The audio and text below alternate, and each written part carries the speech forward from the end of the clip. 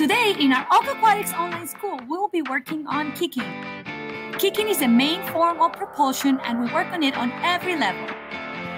You can practice outside of the water by sitting on a chair or a couch, extending your legs, pointing your feet, just kick, kick, kick. The best kicks are short and fast. We always like to say, little fast kicks. If you have access to a pool, you can practice with kickboards and even boat mats. You can practice kicking on the front and kicking on the back.